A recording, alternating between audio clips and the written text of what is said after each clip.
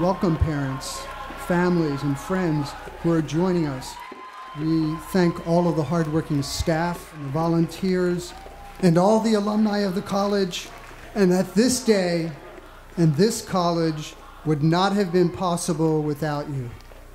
Graduates of the class of 2019, congratulations. You've earned that acknowledgement for your passion, your intellect, and the concerns for the world, your audacity to stand for and with one another, and your sheer determination to own your education. You have helped make a new Antioch possible. Those who have gone first in imagining and building a college that, despite its long history, has not existed in this way before you and has never been needed in the world, perhaps more than it is needed now. Class of 2019, you have our optimism and our confidence. Your preparation at Antioch positions you as part of a lineage of Nobel laureates, MacArthur Fellows, Fulbright scholars, and leaders in so many fields. Now we look to you for ideas, the inspiration and the actions that will change our communities and our planet, making our world healthier, safer, and more just, more meaningful, and more abundant.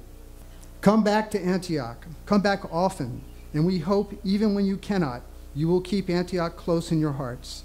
Congratulations, class of 2019. Antioch College, your college, takes pride in each of you. Class of 2019, may you be the recipients of grace in the next season of your journey. And Antiochians, may we consider grace in our deliberation, our interactions, and even in our activism.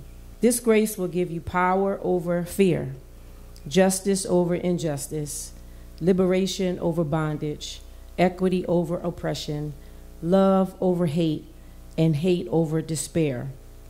This is what I wish for you: the ability to hope, the grace to hope.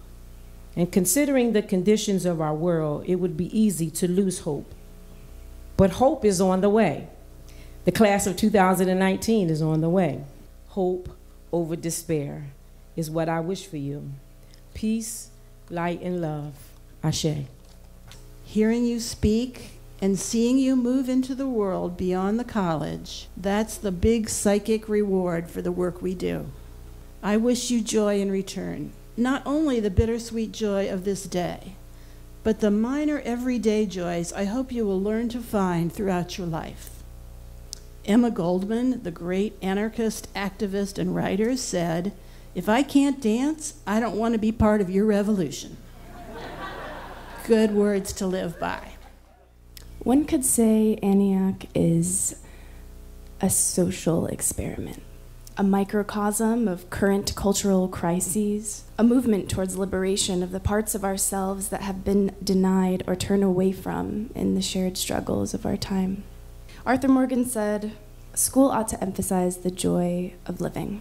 I have learned that to get to the joy, we must be present with all of ourselves, particularly in the challenging moments.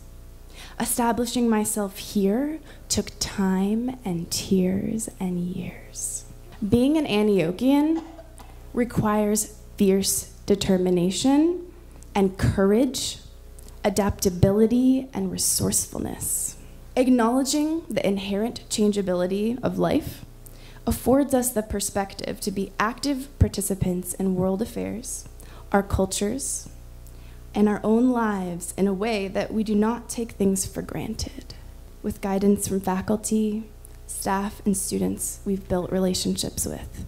Those relationships aren't closing, they aren't ending, they're transforming. I don't know if I've ever shared this story, but when I embarked on my Antioch journey, I didn't understand what I was signing up for.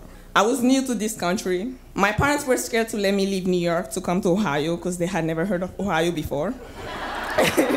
Little did I know that this was the beginning of my love-hate relationship with this place. As I stand here today with you and look back at my Antioch experience, I see happiness, pain, growth, and things in between. I see things that made me want to leave and the things that made me stay. Or should I say the people that made me stay? And that is because my professors were always enthusiastic to teach me new things, to get to know me, to talk about how my day went, or to just get to, understand what my experience is here. And I'm extremely grateful for all you've done for me. Though all I've mentioned so far have been great experiences, I would like to underline that I struggled a lot over the past 4 years. When I look back at my ENIAC experience, I believe it could have been better. I believe ENIAC will make great efforts to support students that are first-generation students, immigrant students, students of color, LGBTQ students, and students with learning disabilities. I believe this is the vision we should aim for. Despite all the downfalls I experienced, I stayed because at heart I know ENIAC has the potential to do better.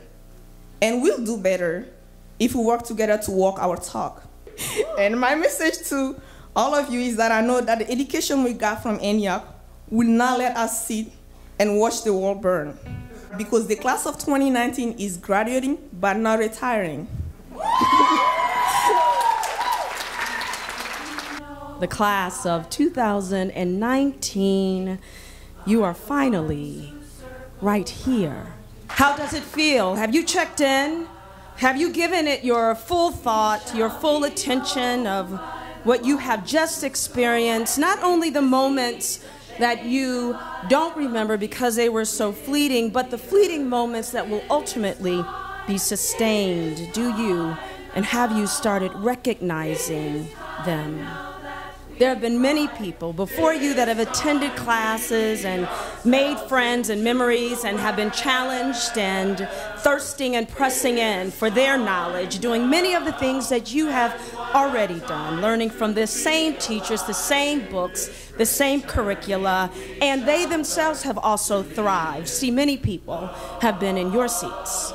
There has been none that are like you, so ready to solve our most intricate human problems, those that involve social justice, equity, and parity, to access and to address the problems that have to be first assessed through the many prisms of understanding in which you only can see. For those of you who have the uniqueness of being raised with the lessness of life, understanding that the state of your wanting is your wanting.